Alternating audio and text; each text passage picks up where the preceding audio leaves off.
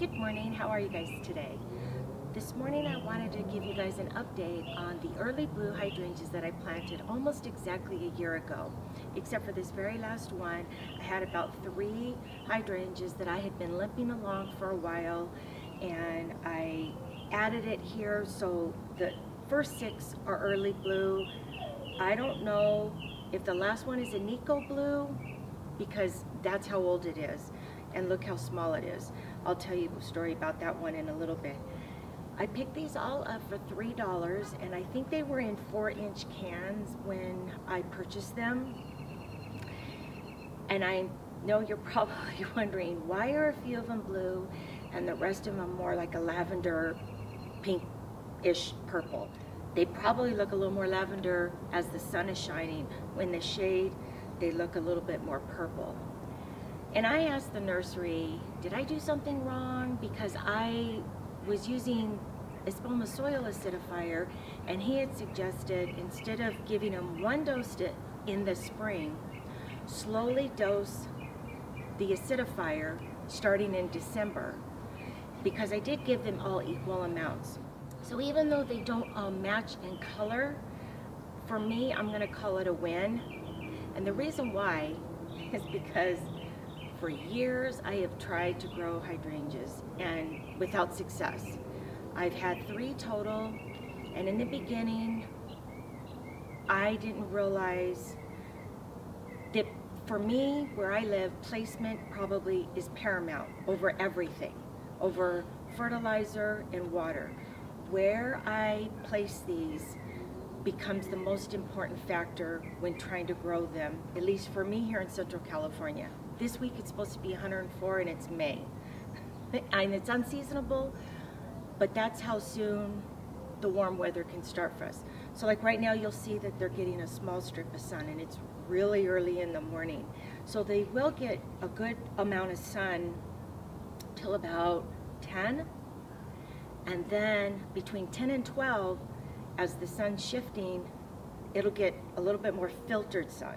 I think this is 1/2-inch drip tubing that has emitters every 16 inches.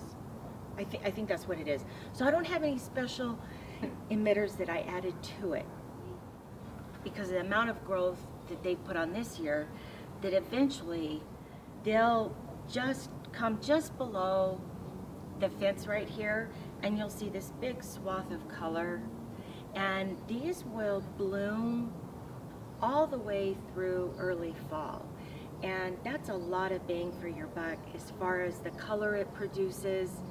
Oh, I did want to say, I have not trimmed them, I have not cut them, I've done nothing to them except for keep them hydrated, and I gave them the soil acidifier.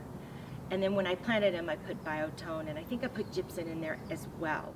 For probably almost 10 years, I've tried to grow hydrangeas, and I've put them in parts of the yard that I thought could take more sun than it really should.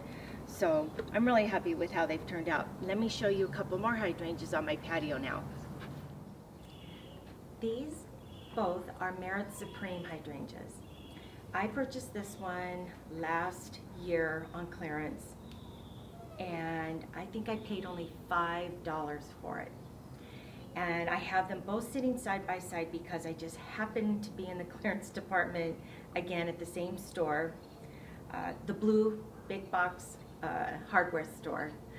That's where I normally get my clearance plants. Your locally owned nurseries a lot of times will have them as well, but this is where I purchased these. I purchased this last year, and this looked just like this one, maybe even a little worse. I kept it in its pot. Again, I didn't trim it, I didn't cut it, I didn't do anything to it. There's a place right here to the left of me that gets a good portion of morning sun and is super shaded the rest of the day, and that's where I kept it almost the entire year. I just actually put it in a pot a few weeks ago, and it wasn't on drip, so I was just watering it, obviously during the summer every day, sometimes 2 times a day. And I was going to show you, this is the pot that it comes in. I just have it sitting in here so you could see it side by side. I am hoping that next year this one will look just like this one, and I'll probably in the fall have to take it out of the pot. I didn't have the tag. This didn't come with a tag. It just came with a like a sticker thing on the can. But this one actually came with a care tag.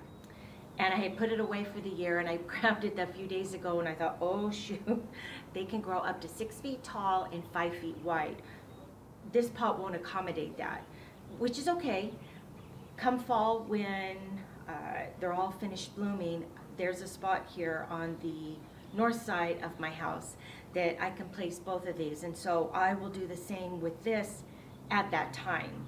In the fall, I'll put this one in the ground as well. I just wanted to show you that you can take something that is stressed and not doing well, and it can look like this. This is a big accomplishment for me. Even though I don't have very many hydrangeas, there's been a gal's house that I have passed by for years, taking my kids to elementary school. Of course, my kids are in college now, so that's how long it's been. But my husband and I were just driving by her house the other day, and she has the same hydrangeas, and I admire them every year. And I think the reason why hers are so successful is because hers are planted on the north side of the house. I think now I feel a little bit more confident that I'm willing to pay full price for a hydrangea now that I understand just exactly how much water they need, where they need to be placed in the landscape for me. I'm hoping that within this next year, I only have a few spots in my yard that can accommodate shade-loving plants like hostas. I have no hostas, but I would love to. That's another plant that just doesn't really want to be in the sun for very much time. Anyway, I just wanted to show you the difference and how tired this one looks. It needs a little love and attention. How this can look like this in just 1 year's time. I hope this video was a little bit helpful. I'm excited for this next year to hopefully buy a few more hydrangeas and place them around my yard. I think they add a lot of impact to the landscape. Thank you guys so much for watching, and I hope you guys are having a really great week. We'll see you soon. Bye.